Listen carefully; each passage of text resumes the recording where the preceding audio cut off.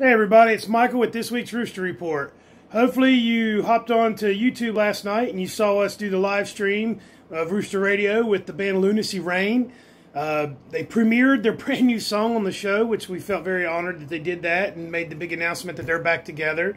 And they're going to start getting out there and playing live shows, I think, after the new year, they said.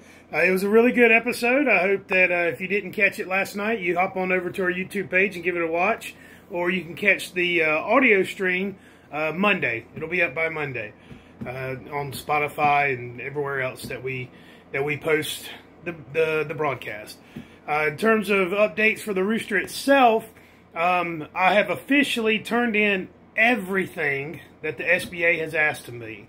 The stack of paperwork that I have filled out and sent back to them is almost 2 inches thick. It was a lot. It was an arduous process, and I will never, ever, ever apply for an SBA loan again. And now it's in the hands of the federal government. I'll get a decision back. I've been told to expect it to take 3 or 4 weeks. So I guess maybe a month from now we'll either have good news or we won't. And the next step after that is to set up a closing date, and then we can close on the loan. Then we can start construction as soon as that happens. So I'm very excited about that. That's really just about it.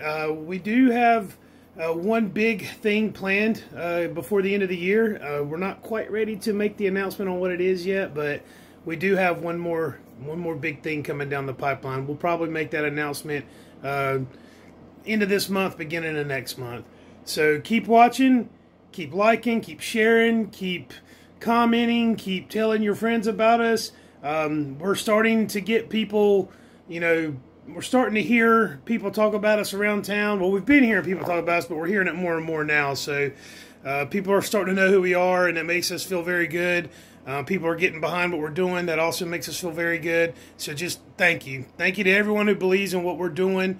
I don't think anyone believes in it more than I do, but some of you certainly make me feel a whole lot better about making this decision. So thank you for that.